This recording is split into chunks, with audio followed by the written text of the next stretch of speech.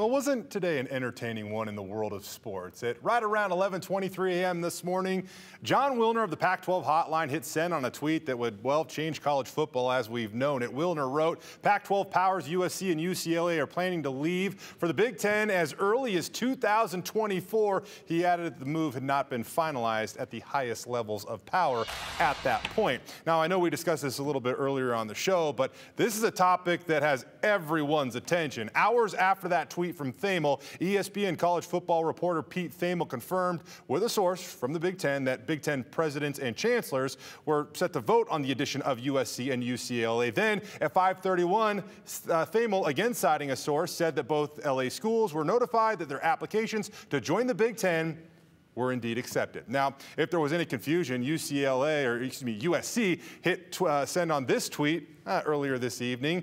Their nationally known logo right above the Big Ten logo. The Trojans and Bruins have a storied rivalry. After all, both have been members of the Pac-12 conference since it was initially formed back in 1964. It was known as the Pac-8 back then.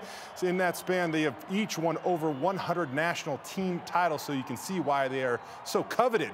Now, without a doubt, there will be a trickle-down effect, which brings Boise State into the picture. What does this mean for the Broncos? What is next, as Jeremiah Dickey would ask? Well, today, Brett McMurphy of Action Network AQ reported the Big 12 is still aggressively looking at Arizona, Arizona State, Colorado, and Utah, four teams currently in the Pac-12. Now, if you remember, I don't know, as far back as yesterday, it seemed like the Big 12 was a conference that certainly appealed to Boise State. It still does, but the Broncos, well, things might be changing depending on how the Pac-12 plays out. This massive shift in college football, the landscape continues to shake.